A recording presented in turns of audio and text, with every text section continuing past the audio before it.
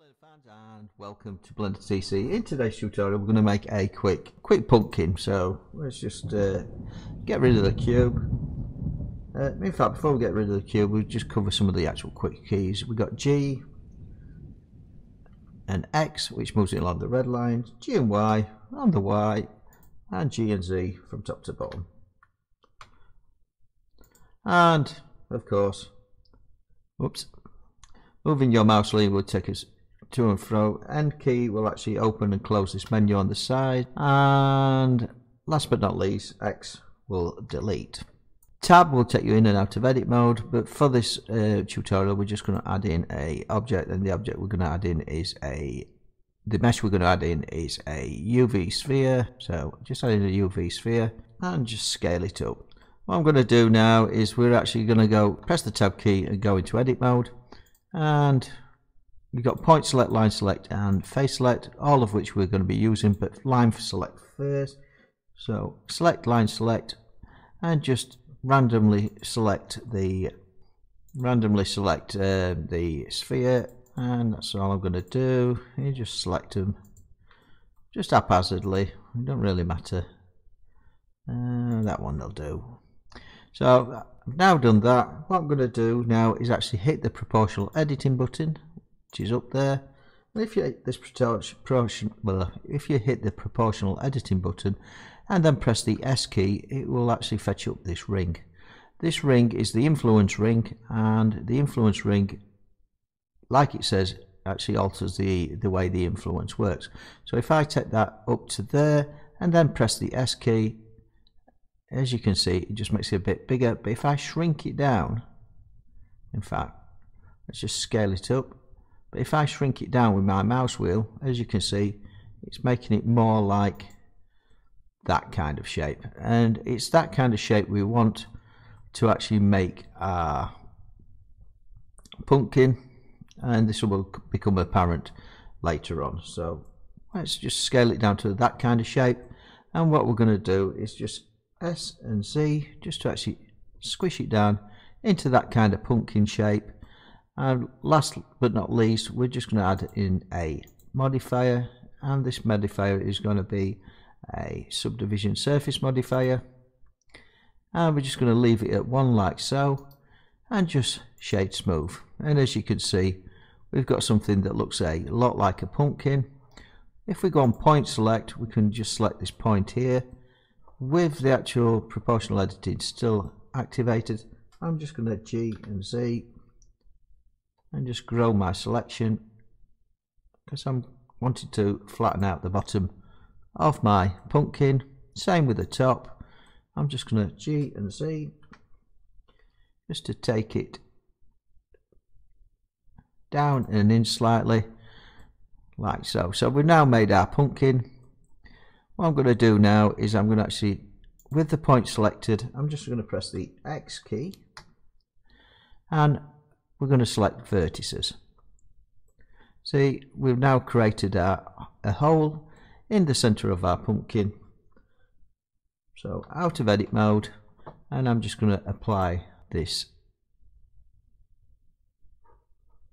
modifier, or apply the subdivision modifier. So to do this, you hit this little arrow here and just put apply. So we've now got that, and what we can do now is we can actually start to scale this in. So go on line select, select this ring, press the Alt key down, and E and S,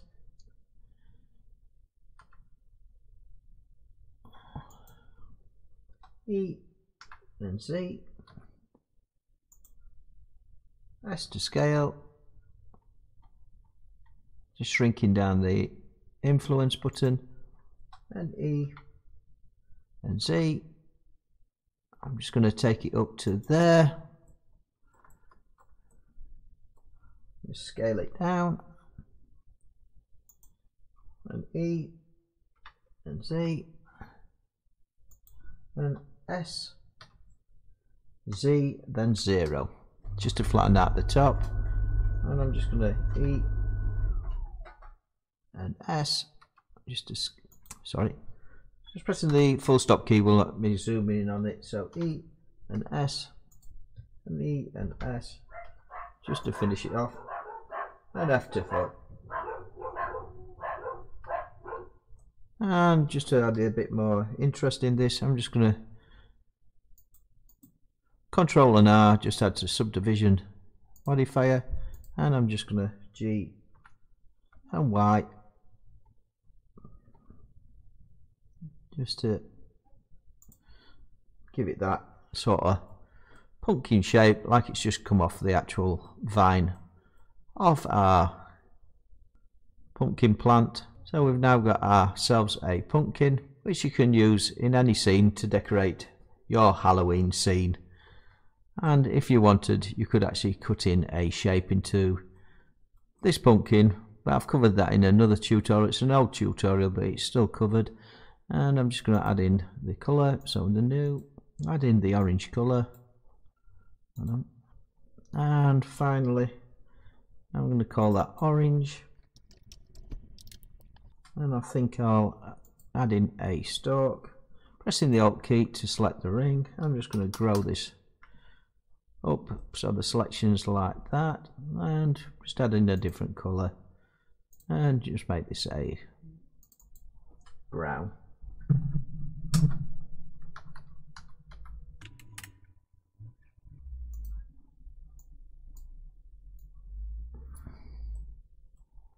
And just assign it. I'm just going to grow it a bit further down by pressing the Alt key and pressing plus. I don't want it to go that far, and just assign that. You could add a ring to that. GG just to move it in itself. If you wanted your stalk to go that little bit further, and just assign that as well.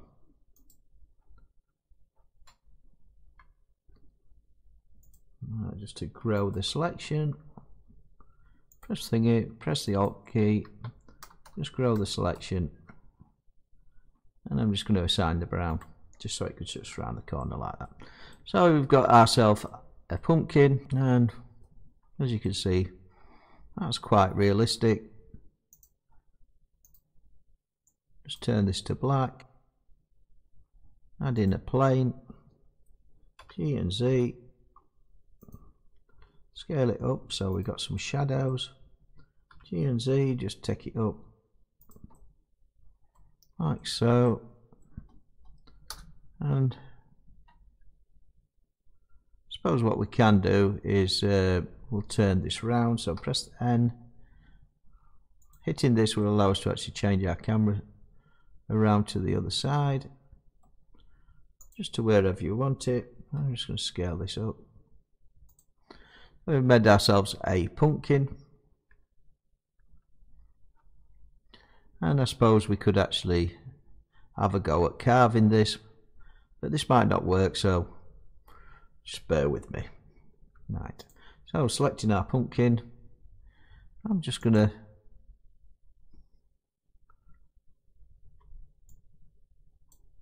select those four there. I'm going to select those four there. Select those four in the middle, and I'll just select that as well. Pressing the X key, and I'm just going to delete the faces. So we've got a simple pumpkin. I'm just going to add in another subdivision modifier. So select the actual spanner or wrench, add in a subdivision surface, and we've got ourselves a little mouth on our pumpkin. And if we actually apply that, what we can do is add a solidify modifier. It's up to you whether you take it in or out. Sometimes it works better in, and sometimes it works better the other way round. And then apply that. out of edit mode. So let me lock the camera so this just stops moving around. So then hit the little arrow down there, apply, and then we can actually start to actually sculpt this a bit just to make ourselves. Right. Let's just look through our camera and just spin it round a bit, and G, we can actually just move things around just to shape the eyes.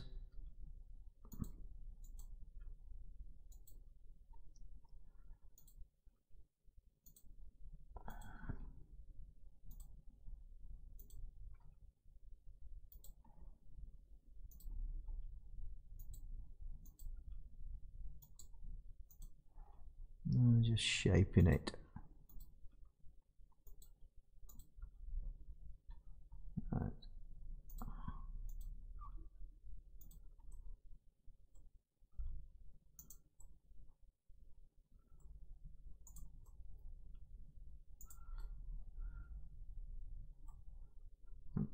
I'll just undo that, I'm making a right old mess of that one.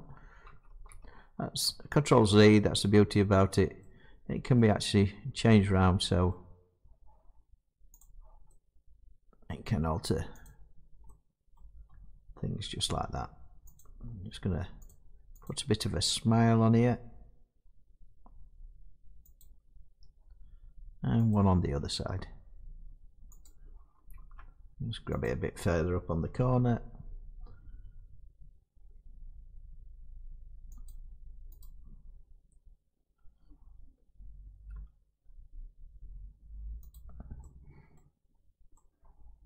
Like so, and scale in the X, scale in the Y even, and I'm just going to E and Z and then scale it down.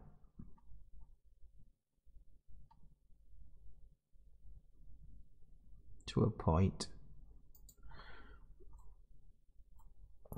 like a tooth. I just think I'll put one more tooth on the other side, just here. X, delete faces. I'm just going to pressing the Alt key to actually surround, and E and Z.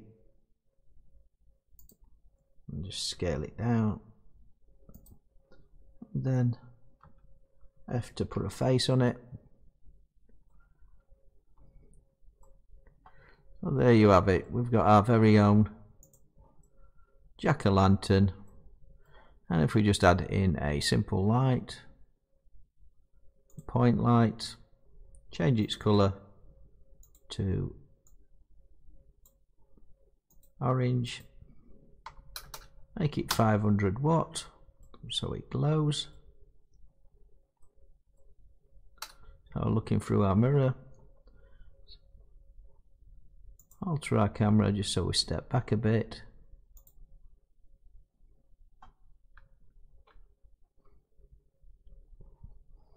And then just take the world down to black.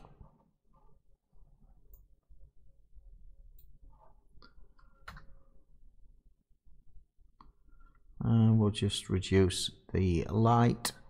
So we've got the other light, which is there.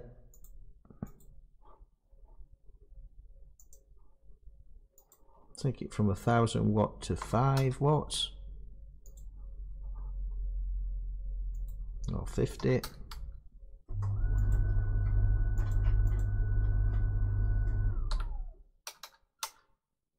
Or 100.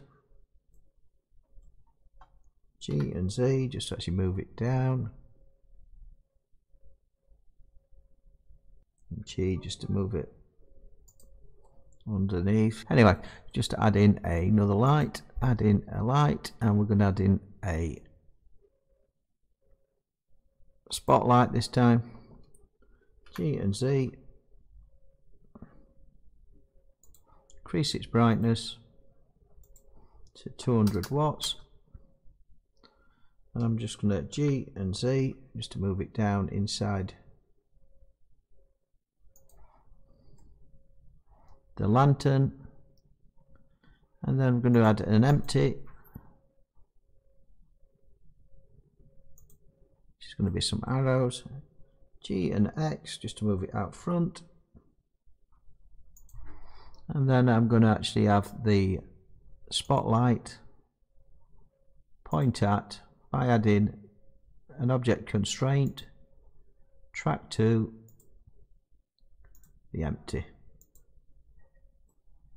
which of course will cast the shadows out of the mouth, and we can just move the empty, then select the empty, move the empty, and then just increase the light on the world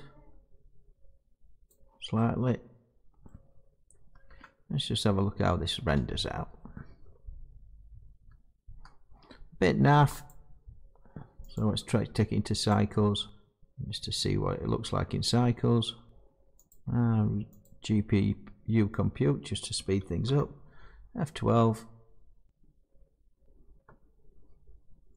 Just going to increase the size of the plane. Turn the background to black. F12. And just to actually make it a bit more visible, I'm just going to add one more final light, and the light we're going to actually add is an area light. G and Z just to move it above this, scale it up, take it out of camera shot, and the colour will make it, I'm sorry, Control Z, take it out of camera shot, and I'm messing about here and I'm just ruining my image, and make it a bluey light just to make it scary and nightly. And there you have it, you've got yourself your very own pumpkin. I'm just going to slightly change this, and I'm just going to, in the render tab there's a thing called denoise, and I'm just going to actually press denoise just to see what it looks like. Sometimes it ruins a shot, sometimes it makes it a lot better. Let's just have a look at the actual denoise, and I think I quite like that. So got our pumpkin. Let's just mess about with the lights that little bit more just to finish things off. So it's not the spotlight, it's not the plane, it's not the point, it's the area light that I want to actually change. And I'm not sure about the colours, make it a little bit brighter. Try rendering that. What? Sorry? And you carve it, how are you going to get the thing shape around the eyes like that? I don't know. It's good though, isn't it? A distorted pumpkin to start with, I think. As you can see, that's about finished our pumpkin. If you like this tutorial, please subscribe to Blender TC and enjoy your Halloween. Yeah, could do a bit more. I'm just going to try adding some light, because I'm just going to play around with this and just add some light, and just bear with me. So all I did is added a picture of the moon and a bit more light, and all I've done is added a little bit of extra light, put a moon in the scene, and I think that's about right for Halloween. Happy Halloween, and if you enjoyed the tutorial, subscribe, or at least press like. Bye for now.